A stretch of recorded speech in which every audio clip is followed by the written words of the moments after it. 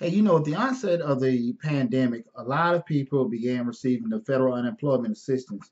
That was $600 on top of what you was already receiving on a weekly basis from your particular state. So, say if you're in a situation you get 300 bucks a week from your state, now you're getting $600 on top of it. You can easily be making 900 bucks a week, being around about 36 or $100 a month. And the greatest thing about that was now you had a situation where people may have been grossing, let's say $1,500 or $1,000 a month. Now you're making $3,600 a month, and that could easily put you in a whole nother tax bracket. Now, even though tax brackets or high taxable income, that stuff wasn't even a factor because people just trying to survive. People trying to survive. People trying to have income coming in to sustain themselves and everything. But now, since the economy has been leveled off, we've kind of been, going back on an upward track in a recovery mode from the initial part of the pandemic. Now, people looking at going into the 2021 calendar year, how that really will impact your 2020 taxes. And here's the deal: what people have talked about it, but I don't know if a lot of discussion that went into it. The federal unemployment tax, just like any other state employment tax, is taxable income. Again, that's taxable income. And for the most part, when I say taxable income, you're liable for federal tax on there. Now, the Social Security and Medicare, that's not necessarily a part of that, but the federal tax is still being applied to the $600 tax benefit that you receive. And what's the significant part about that is that typical, you have a lot of people that were actually, qualifying, making earned income, and they were getting refunds because they were making anywhere from, let's say 18 to $20,000 to $25,000 a year, and getting X amount of dollars on a certain refund.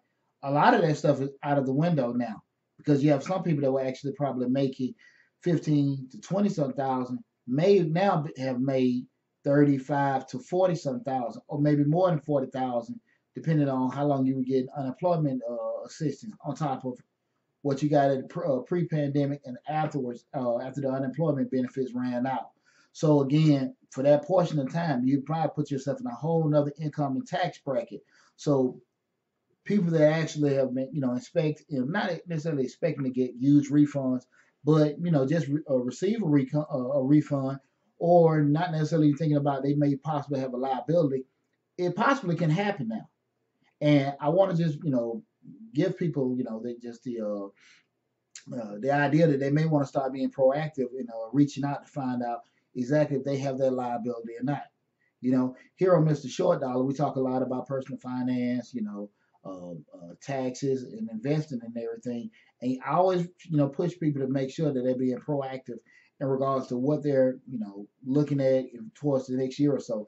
So I just want to kind of get everybody that I put that in your mind going into the 2021 year, especially with, the first quarter when you get your taxes done, that you may possibly be in a situation where you will get a smaller refund or have a tax liability, because a lot of people that did receive those unemployment benefits from the federal level, um, I know they probably were told. I know they were told that, hey, this is taxable income, but I don't necessarily know if people understand the true impact that will put on a person. Because again, a person normally expecting X amount of dollars in a refund may be required to give X amount of dollars back in the liability.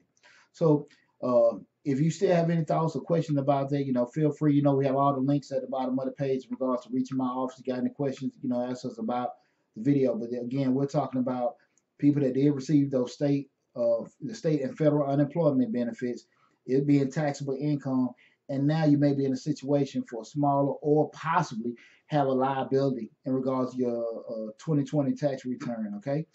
Again, I'm Deonte Burden, aka Mr. Short Dollar himself. Make sure you subscribe to the YouTube channel, Mr. Short Dollar, where we talk about personal finance, be it entrepreneurship and real estate investing.